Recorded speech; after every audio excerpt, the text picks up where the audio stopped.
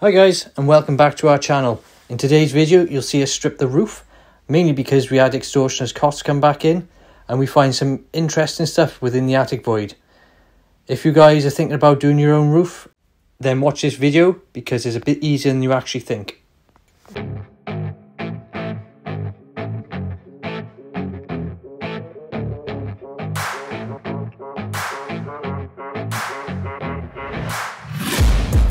Taking shots at the enemy, I'm gonna make it to the top, leave a legacy. If I got something to say, you better let me speak. Turn it up a new degree, bitch, you ain't seen anything. I pop off with the new rock, electronic, blow the sonic roof up. I'm too honest when I take a few shots. They're too toxic, need to take the noose off. And you cannot save me, cause I don't need saving. It's everything I've been chasing, all here for the taking. Don't wanna test your luck with me, I think I've had enough disease. I'm sick of all the bad thoughts, people who are half-nots. You are not as tough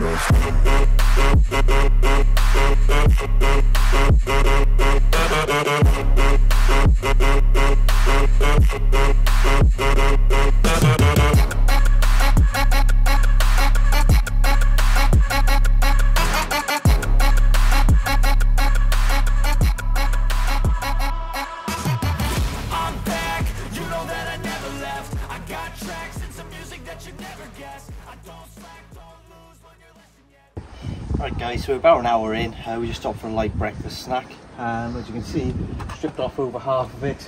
And to be fair, Natasha's been taking all the tiles round, dumping them around the front, while I've been stripping them off, which has been keeping everything moving nice and flowing.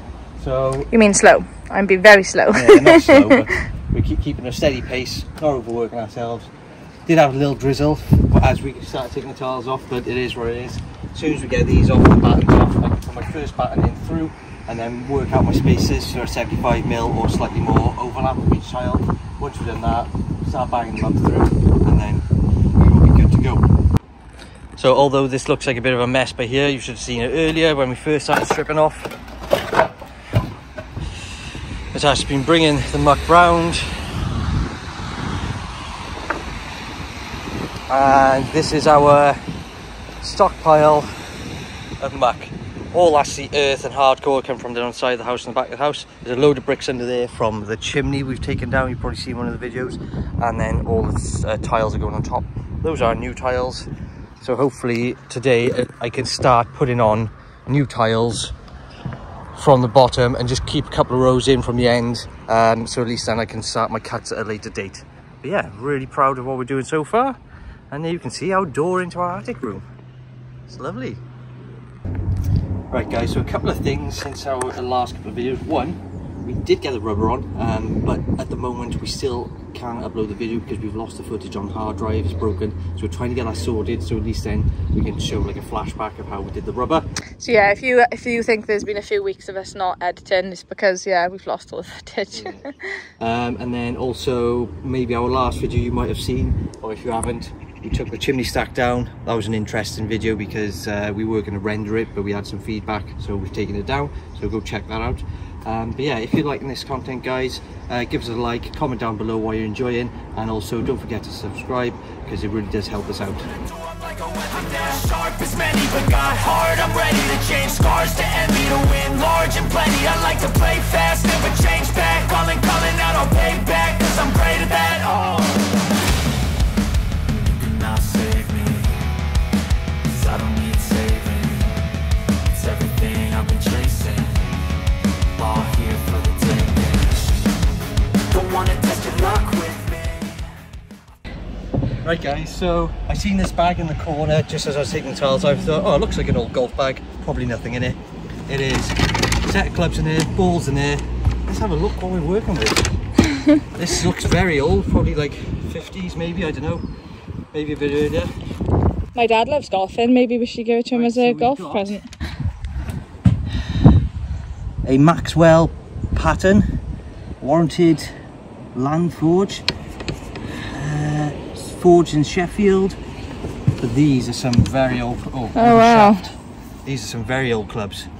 So I'll keep hold of these and we'll have a look at them another time.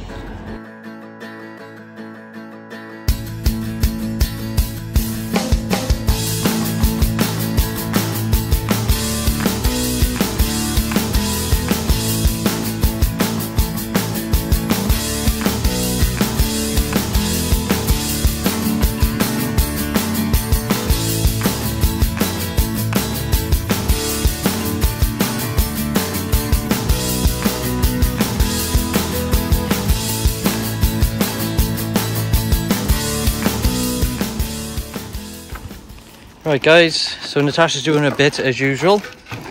As you can see, that's all the rafters ends, and they've gone through more than a third of that timber, which is not the best, but at the end of the day, sat on a massive wall plate, loads of coverage. It's been here for almost 100 years, so not going anywhere. But as we said before, there are two chimneys, they're 45 degrees, one's in the kitchen and one's in the front bedroom, which will be coming out. But looking at this now, it's not the best patch-up job. They've changed two rafters into one bit of, I don't know what that is, that's sagging like hell. All this is just dodgy. So what I'm going to do is I'm going to clear all this out now, take this section out, and then as you can see up there, we've got a purlin holding the timber, so that's not going to go anywhere really. And I'm just going to string a line through, put some new timbers in, splice them in over the end, and that should hold it all in place. Lovely stuff. Right guys, so this is what we're working with at the moment. If you look down the site of it, it's not the best, but it's not the worst. In and out, up and down, all over the place. Realistically, I want to try and get this straight through. So what I might end up doing is working out where the first batten goes on here, and then going back and working our way back that way. Because I haven't left much on the end of these timbers to put any sort of fascia on, so I'm going to have to cleat these out, put like gussets on them so we can fix a fascia and soffit too. So yeah, I'm going to mess around with this bit of roof here, make sure that's structurally sound, and then go from there.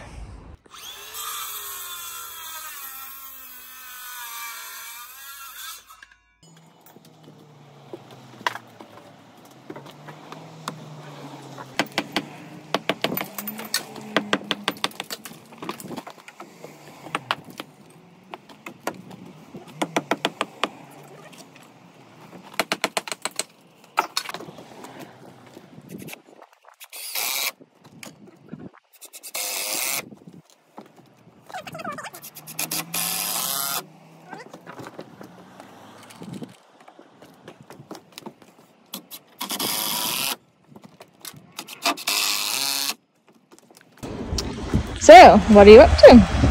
Right, so the old chimney had been knocked down and they put some sort of crappy bit of timber in, so I re-put in the wall plates to a solid. I'm going to now run two new rafters up alongside of these and screw them in. Got my bird's mouth cut on one, but they've only gone past the 1/3, so we've gone like 40mm there, which is not great, but it'll do.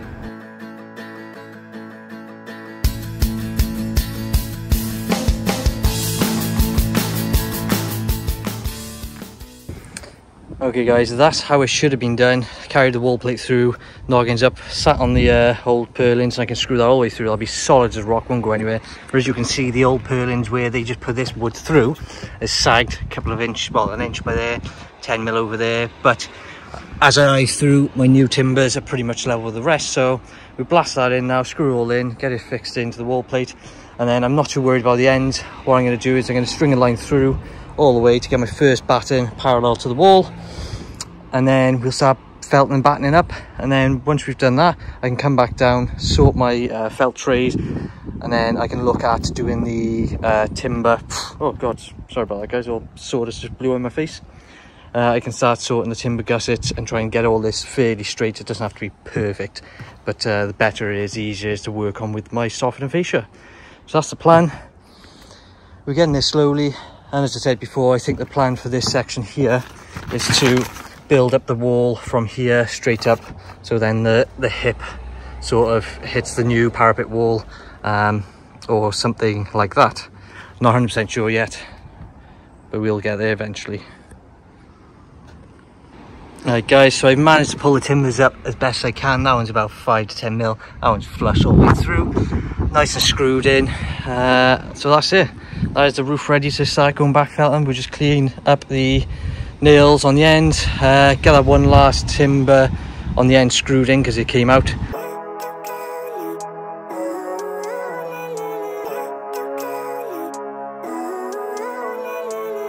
Living life, every day, late at night, not okay. All I want, and I pray, all I need are some better days. Fuck me, I'm looking in the mirror, so foggy, but I've never seen clearer. I don't really think anyone can save me, and honestly I'm not really sure I want saving. I like to be my own worst enemy. There's no risk if you don't try at anything, so I'ma just keep buying everything. See you in the next life, have to be a better me. I don't think that my head's on straight, gotta flip it and grip it and go and get an x-ray. What's wrong with me? I just feel weight pushing on my chest and it squeezes till I suffocate. Better change my mindset, meditate. It's pretty cool that I'm alive and have better days. I could walk, see, hear, I should celebrate. Think I could change my mind, maybe elevate. Living life, every day, late at night, not okay. All I want, and I pray, all I need are some better days. Yeah, all I need are some better days. Right guys, so what we've done here is we've overlapped our felt for plenty of overhang so I can cut it back to where it needs to be, because we're going to have plastic underfelt trays for the gutter, which will support the ends of these and out, stop them just hanging in the gutter and rotting. So from the first tile, you're meant to have about 2 inches overhang from the fascia into the gutter. So I've just worked out how thick my fascia board is going to be with the ply behind it, and then I've allowed for 50mm now here overhang into the gutter, so that sets up my first batten. All I've done is done that either end of the roof and then strung a string line through to make sure those battens are dead straight, so when these overhang on the end we're a nice straight line. And then from there I've measured from this batten all the way up to the ridge. I've allowed about 30mm just to the tops of the tile to overhook the top batten, and then divided that by the overhang. Well, saying that, I forgot to say, these tiles are meant to have a 75mm overhang, which I've marked here. I've then spaced it off a batten, done it like so, worked out the overhang, which is there, well, you can just see there, which is 340mm from the top of that batten to the top of this batten. So I've got my measurement from here to the top, divided by 340mm, and it's worked out at 11.001 tiles, which I've worked it back is about 1mm tile. So at the top we'll have a tile and mill out, so perfect. 11 tiles all the way up. So all I've done now is mark the space in between, create these noggins, so I can just sit on top of here, we fly our battens through, felt batten, felt batten, felt batten. I'm just going to double check now before we put these battens in. We've got 150mm overhang. Yeah, we've got 170mm, so we can put our next batten in, drop the felt on top of the batten and keep working our way up like that. Okay guys, so I actually did a calculation, ordered up all the tiles from Travis Perkins. These are Causeway by are they called Molly Moderns? No, they are. Oh no. These are Northstone Causeway Smooths. We got them in the black. I like how they look, the finish. They're very thin for a tile, I think, and they look almost like slates. So we got all the materials: felt batten, under trays, dry ridges, dry verge, dry hips, and all everything we need. We spent £3,600 on all materials for the roof. Scaffoldings cost us about 1,200 quid, including the chimney lift. But the 2 quotes we had for this roof, which were extortionate, I think. So the most expensive one we had was £23,000, including VAT, just for the tiled roof, and I want to like 6 or 7 grand for the rubber roof, which I've done myself also. So we've got this for 3,600. The other company, which was like £12,500 plus VAT, that's still again a lot of money. So we've ripped this off in the morning, just 2 of us, and we're going to have most of the felt and everything back on with a few tiles on in one day, so you can see how quick things can go, especially if you've got a gang of guys. But yeah, obviously people need to make money, but I think those costs were ridiculous. So we're just going to make our way through all the batten and felt now, and then hopefully we start chucking some tiles on. Right guys, so we just want to make sure our timbers are 50-50 overhang, so all I'm doing is marking the centre, which is there, bottom this under control, and then just quickly ripping the saw through. And that'll give us our 50mm, not 50mm, our 50-50 overhang. We